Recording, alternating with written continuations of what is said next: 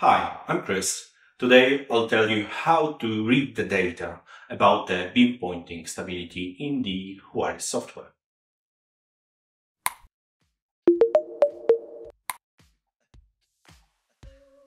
Hello.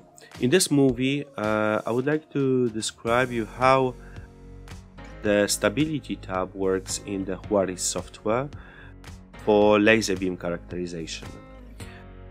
In the top portion of the window, we have something that's called scatter plot.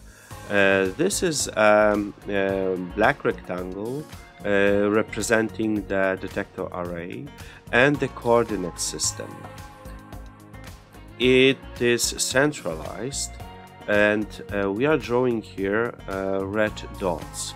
These red dots represent position of the center of the laser beam at each measurement point. In the upper part, we are displaying current position of the center of the beam, namely these are coordinates in the Cartesian system as shown in this picture. The parameters of the beam center position are monitored in two systems. The first is a coordinate system, Cartesian coordinate system, and the second one is a polar system.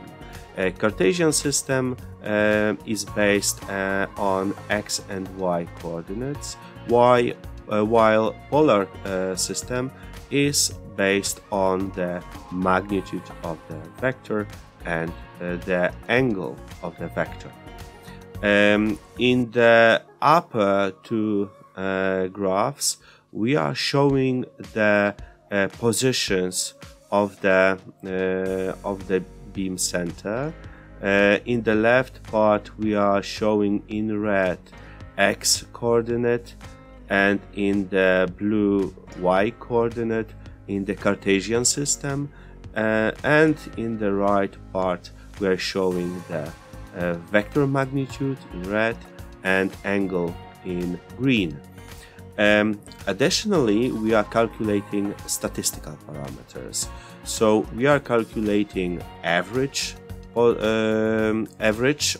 x and y for Cartesian and standard deviation for x and y. Similarly, we are calculating the statistical parameters for the polar coordinates. The most recent calculations are displayed in the most left portion of the window, and they are divided into Cartesian and polar respectively. Here, of course, you may notice that the chart kind of flows. This is because we have defined in the setup tab how many samples do we display. So if we decrease this number just for the sake of the discussion, you will see that the number here of the samples will be decreased.